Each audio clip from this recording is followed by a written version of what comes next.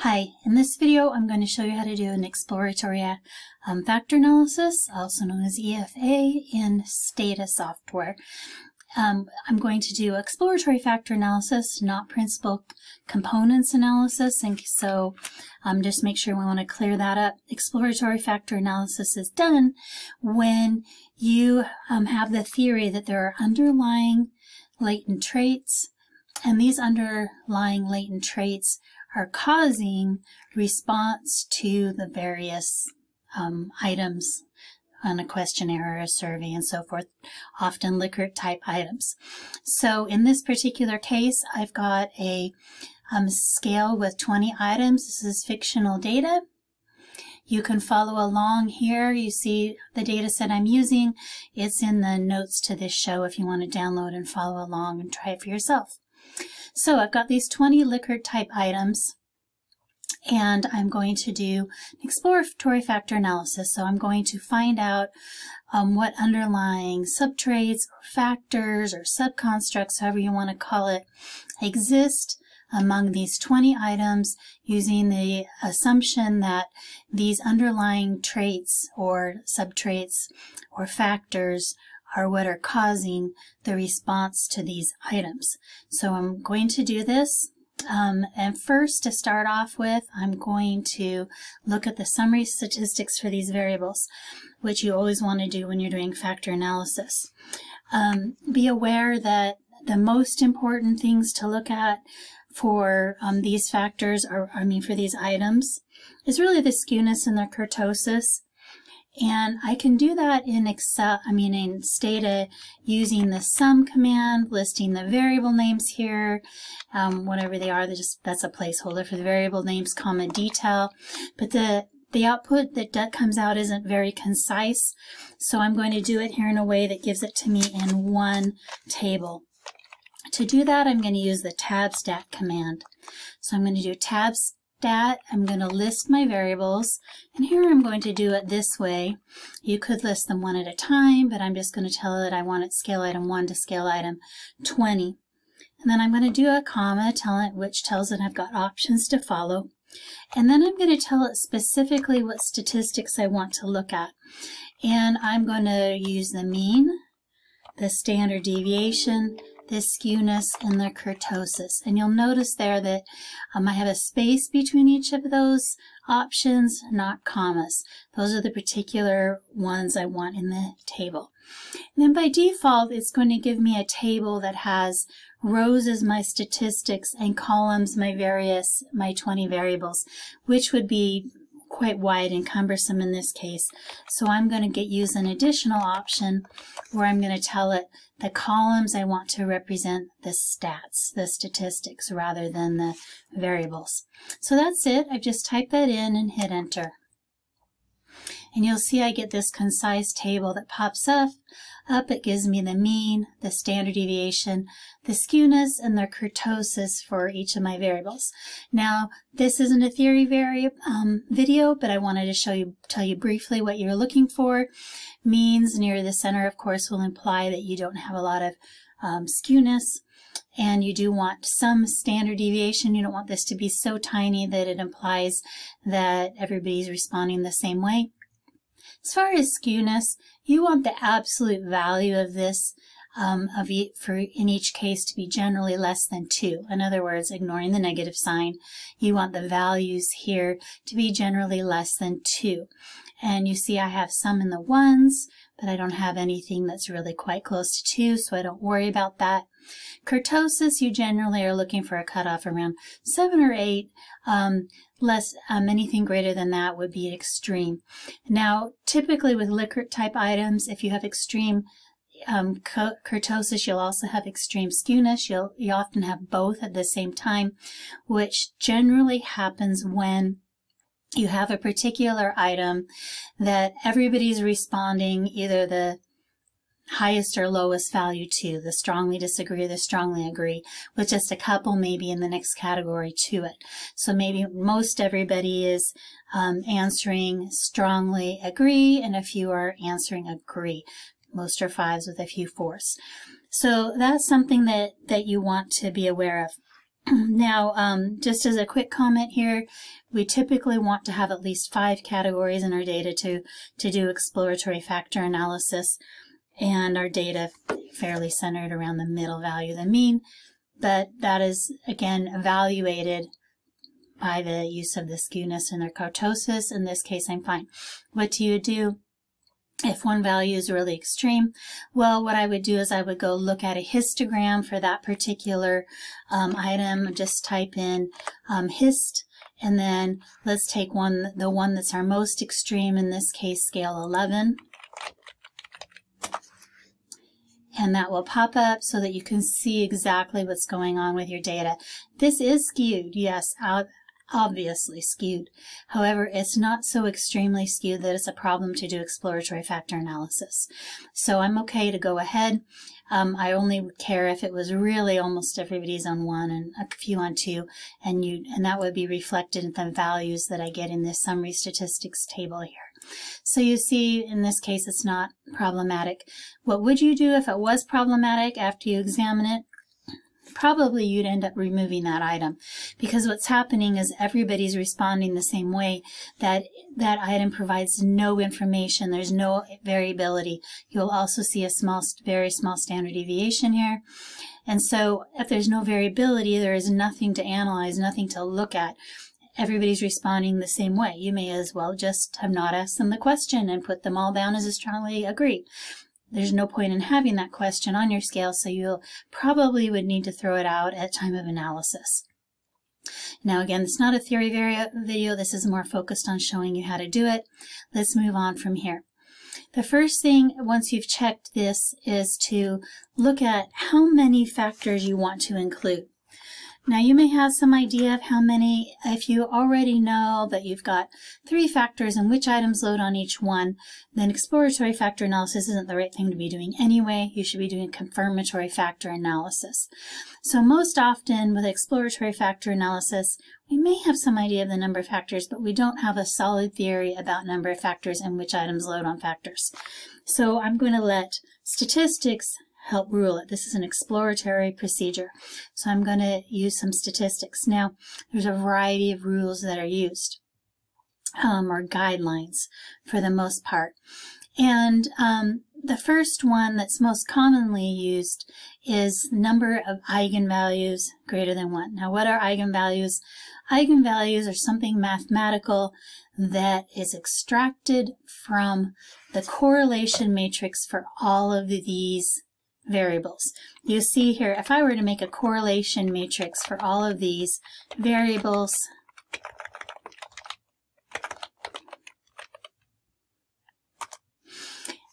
you see the correlations two-way, and what we're going to do is in exploratory factor analysis is find patterns in this, find groupings of items that go together because their correlations are all quite high. Well, this correlation matrix is also used to extract something called eigenvalues. It's a mathematical figure, and we're not going to show you how to find it mathematically here. That's beyond this video. But I will just mention that there's a general measure of how many underlying factors or dimensions there are.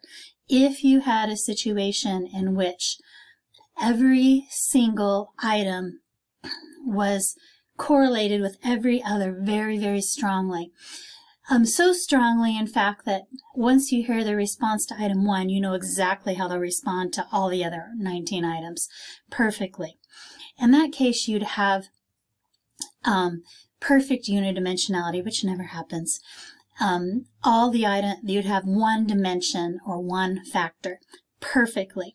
If that were the case, then because I have 20 items, I would have one eigenvalue that equaled 20, and the other 19 would be 0. In other words, all the variability or relationships among these 20 items is sucked up into one dimension. So that never happens. That would be one extreme. The other extreme would be all 20 of these items are perfectly independent of each other. The correlations between every pair is essentially 0. In that case, I have 20 underlying dimensions or 20 factors, and with 20 items, I would have 20 eigenvalues that exactly equaled 1. Now you'll notice in both of those cases, whether we have one eigenvalue that's 20 and the rest are 0, or 20 eigenvalues that all exactly equal 1, those would all add up to 20. And that will always be the case with eigenvalues, that you will get however many items you have, so 20 items, and they will all add up to that, the n, the number, well, not n, that would be number of people, and the number of columns, or the number of items. So in this case, I will get 20 eigenvalues that add up to 20. And if, again, the one extreme is there was just one underlying factor, I will typically have one huge eigenvalue and the rest quite small. It never happens that I have one equal to 20 and then the others equal 0, but I might have something closer to that, where I have one really big value and the others quite small. And again, if I had lots of dimensions, or if I had 20 dimensions, they would all equal 1. That'll never happen either. If I had, but if say I had quite a few dimensions or underlying factors here, then I would have quite a few big eigenvalues that would be sucking up kind of what's going on here, and then the rest would be small. And so that kind of leads us to one of the main rules people use, which is number of eigenvalues greater than 1. The idea is, say if I had 6 eigenvalues greater than 1 and the rest less than 1, then I would have about 6 factors here. Now, it's not the greatest rule in the world, and the reason it's not the greatest rule in the world is because it will often lead you to have more factors than are really interpretable. Some of them of those underlying factors are just flukes due to similarities in wording across items, and so that's not generally the most helpful rule. Now, I will show you how to get those values. However, because we often use them as a starting place, what we will typically do is we will do a factor analysis. They call it factor here. It's really principal components analysis, but it gives you those eigenvalues kind of cleanly and in the easiest way. So I'm just going to type in here that I want to do factor scale item 1 to scale 20 using PCF method. And you'll get some output. Just scroll up a little bit and you'll see the eigenvalues listed in order of size. And notice they're 20. Yes, if you added those up, they would sum to the value 20 exactly, within rounding, I guess. And so here it looks like maybe there's 5 factors, okay, going by that rule, okay. Now, the next thing that is often with eigenvalues, one easy thing is we make something called a scree plot. All you have to do is type in scree. Now that has to be done after you run that last command that we just did. You can't just do it on its own, you'll get an error. You have to run factor analysis first. And what you'll see here is this plot. It's really just a plot of the side, these actual values. So the first value was 6 point something, the next was just under 2, the next was this, and so forth in order. So this scale here is just the order scale of the first to the 20th eigenvalue. And one guideline that's often helpful is to look at the point at which the eigenvalues pretty much hit a straight line. So you can see right here, right about the third eigenvalue, they pretty much fall in a straight line. If that's the case, then we would say that we have number of factors starting one less than that. So I have 2 real factors, the rest of these aren't really real factors. So that's another simple guideline that is used. There are some others that are used. The most reputable is called parallel analysis, but that's beyond what I'm going to show in this video, maybe at another time in another video. I'm going to use 2 factors here based on that eigenvalue rule. In order to do that, I'm just going to go back to my factor command, and I'm going to tell it the items I want, scale 1 to scale 20, comma. Now what I'm going to do is tell it ML. I want maximum likelihood. There's other options. You can go to help, parentheses, factor if you want to see some of the other options that are available, but this is the most commonly used approach. Okay, so I've got ML, so I'm telling it I want to use maximum likelihood. And then I'm going to tell it how many factors I want. I'm going to do FA, which is short for factors, and just put in parentheses 2. If I don't put anything there, by default, it will give me the number of factors as I have eigenvalues greater than 1, so about 5 of them in this case. I don't want that. So I hit enter. Now, again, this isn't a theory video, but I want you to understand this is the unrotated solution, so it makes things a little harder to interpret here. We're going to clarify the solution by rotating it in multidimensional space in such a way that we can cleanly see the distinction between the two factors. And in order to do that, I just use the command rotate, comma, and then I tell it how I want it to rotate. Now, there's two ways. Orthogonal rotation means I'm rotating them in such a way that I want to make these factors as uncorrelated with each other as possible. And often when we do that, we use the Varimax option. That's the most commonly used one. Okay. It's not really reasonable when you have social science data. Generally, underlying traits or subtraits, factors, subconstructs, whatever you wish to call them, are correlated with each other generally for humans. So we generally use oblique rotation, which allows the various factors to be correlated. And I'm going to do that here. There are many options here, but Promax is one that's commonly used, and it's one that I like to use. And we'll go ahead and hit enter.